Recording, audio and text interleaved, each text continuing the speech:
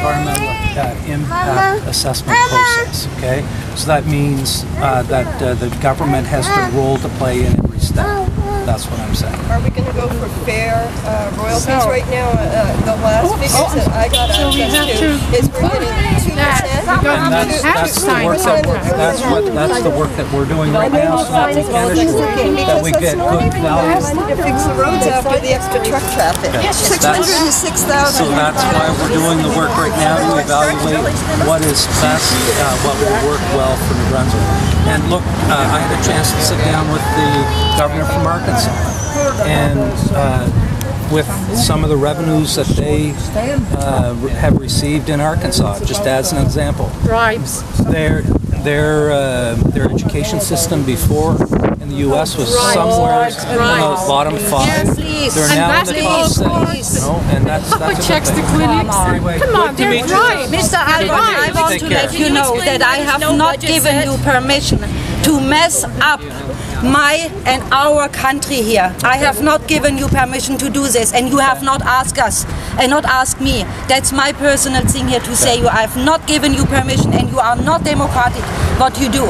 You are doing that. You leave the RCMP and our place. They never cared about us. And where we go now, we have RCMP. We are threatened, and it looks like hell when you go out. And we have not given you permission, and we will not. And you have to take, because you are our servant, nothing else. And I respect that fully. I have the responsibility to work on behalf of you. But we have the right to be already started with a mess. Not just have already started with a mess. Take care. Could I interject?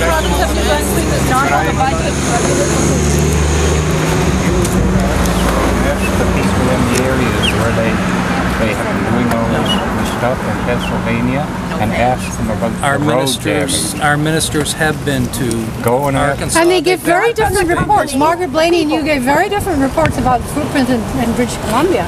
Yeah. Didn't you? Okay. Didn't you?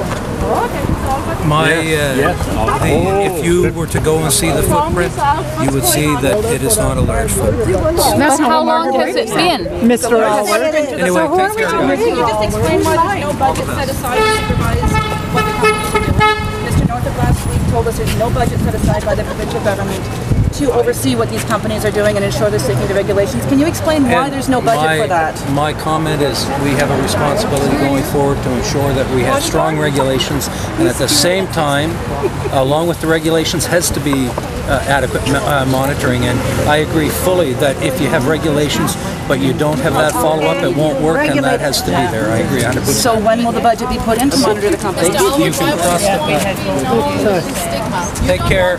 Mr. Alward. Mr. Alward. You're a one-term.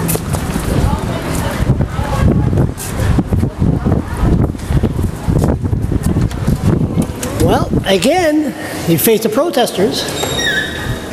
There's no ATV News now. You can take your time. You face the protesters. I'm a half hour late for a meeting, Charles. But you face the protesters. Sure.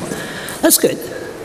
Look, people have the right to demonstrate.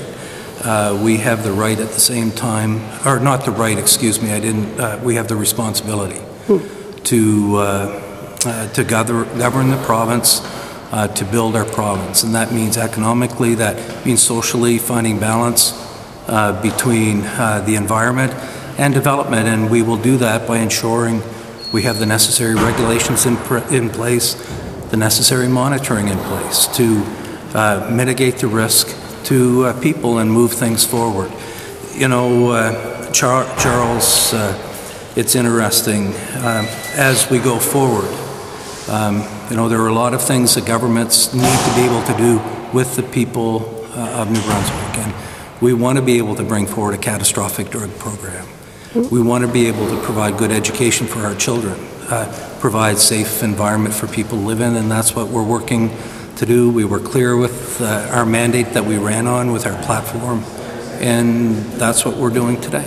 One just final point. How much, when Sean Graham government signed a contract with Shale Gas, how much would it cost to bail out on his contract? Do you know how much? I have no idea, Charles, what you're even talking about there. If you bail out, say, Shale Gas, get the hell out. But Shale Gas isn't even here. But there'll be a penalty to pay, you know what I mean? Don't know? Take care. No. Take care. Thanks a lot, Mr. Premier. See ya.